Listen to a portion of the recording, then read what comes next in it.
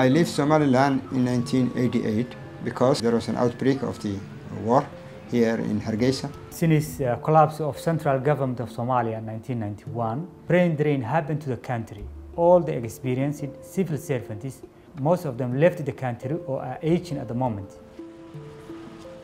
22 years of civil conflict and war, the Somali institutions are left with almost nothing.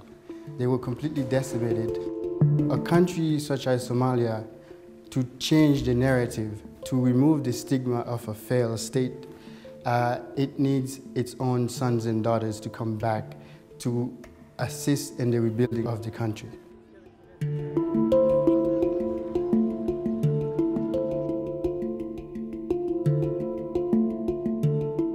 MIDA has been very effective because it's the link between us and the institutions, and they set the platform for us to discharge our duties.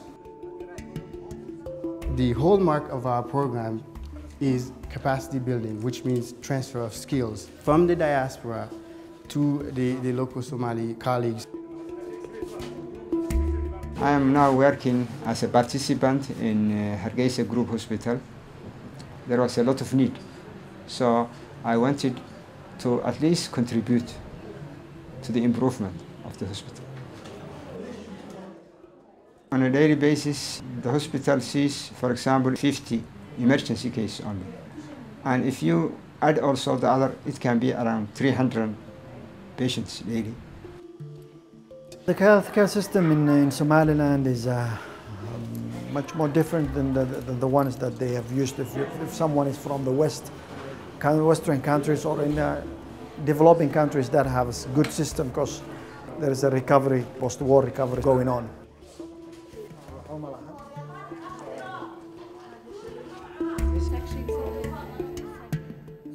The system in here, people do believe mostly the traditional medicine, and patients are not brought into hospital on time. We have provided, for example, surgical operations. We provide twice a week. And I think we have solved the problem of surgery for the time being. Then there was another problem for maternity emergencies. We have about 5 obstetricians now. I think things are improving, and I think people have now confidence in Hargeisa Group Hospital. The tangible things is the health facilities or services within Somaliland, especially the General Hospital, which is the referral center of whole Somaliland, the 6 regions, has been improved. Before our MIDA intervention, the hospital was about to get closed. And now you can see the hospital is booming. There's many departments has been included since our MIDA participant was on board. They have the area of expertise and they have the experience to work on those areas. The nature of MIDA is temporary. What we don't want to do is for the diaspora to come and replace or displace those who are already on the ground. Their primary job is to go and mentor them and train them and complement what they're doing on the ground. So many private people need. Our institution has a curriculum system which is different from the other universities.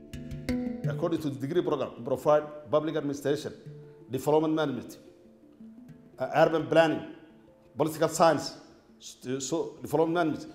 That courses, they are not provided to the universities here. So there is so many people who have visited us who need that courses.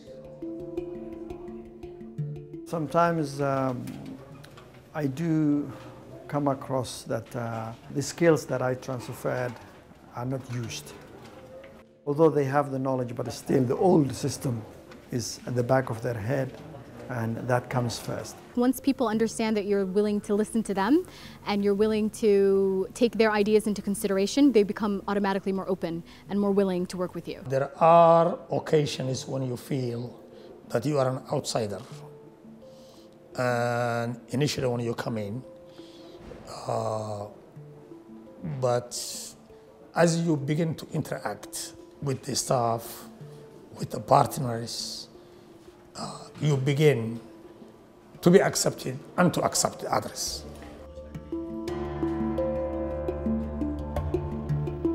When you're working in an active conflict environment, the number one issue or challenge is security. But we have an advantage of working with Somali diaspora experts who are able to blend in and are not attracting as much attention as if you were to bring in some experts from the UK, for example, who is non-Somali.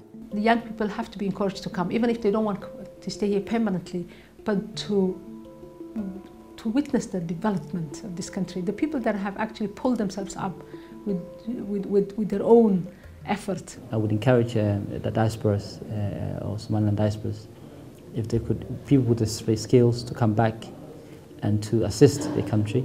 In the health sector, we need more and more human resources, which are the right doctors, midwives and nurses and public health and other health, allied health personnel to assist us in making sure that we have an effective system, an effective plan, and also to implement what we have set out to do.